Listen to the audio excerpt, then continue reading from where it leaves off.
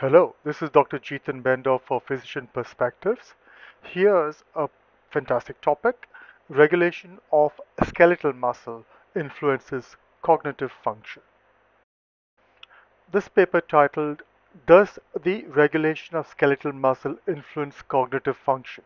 A scoping review of preclinical evidence.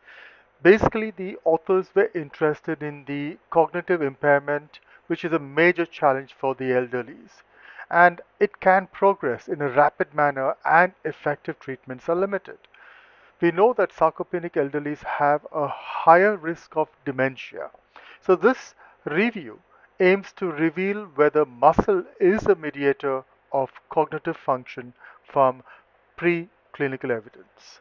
The authors started off with 7,638 papers and narrowed down their search to 17 papers which were appropriate for their analysis.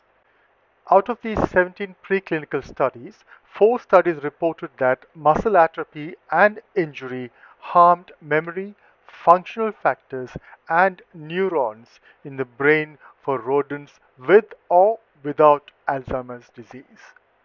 3 studies observed exercise-induced muscle to secrete factors including lactate, fibronectin type 3 domain containing protein 5, and cathepsin B, which plays essential roles in the elevation of cognitive functions and brain-derived neurotrophic factor levels, that's BDNF levels. Now, muscle-targeted treatments including electrical stimulation and intramuscular injections had effective remote effects on the hippocampus. 6 studies showed that muscle-specific overexpression of SCFE59 and neprilysin or myostatic knockdown alleviated AD symptoms.